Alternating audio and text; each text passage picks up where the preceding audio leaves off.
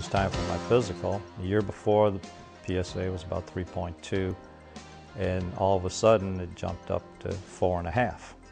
With a Gleason score of 6, he said that was the very early stages of detectable cancer. And the first choice, he said, you don't have to do anything. Call it watchful waiting. Well, watchful waiting for cancer to continue on did not seem like a good option to me or my wife.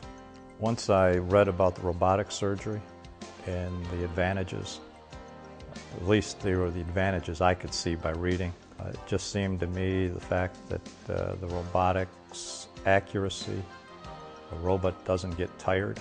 Approximately 80 to 85% of the prostatectomies which are currently done in the United States are now being done robotically. That represents a huge change that has occurred in the last 4 to 5 years. It is a major advance in terms of the laparoscopic approach. There is a tremendous difference in vision. The robot itself allows you to articulate the same wrist movements as a human does, and in fact adds a few more movements to it. They said, do you need any pain medication? I said, no. I said, I don't. I said, what am I supposed to feel? And when they told me, I said, well, that's about how I feel, but it doesn't bother me that much. So really that first day, I didn't even have any extra pain medication.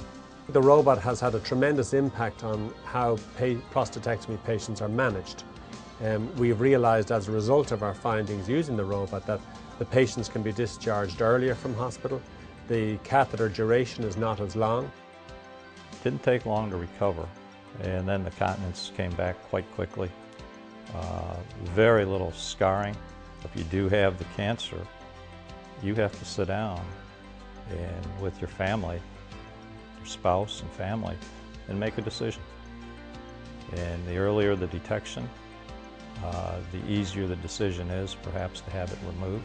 At the present time, we're probably the only institution which offers all 4 approaches to prostatectomy, namely perineal, laparoscopic, open retropubic and robotic assisted laparoscopic prostatectomy. So I would say to anybody who's out there, certainly you need to choose your surgeons carefully. You need to go to an experienced institution, and hopefully they would agree that MUSC has all of those requirements.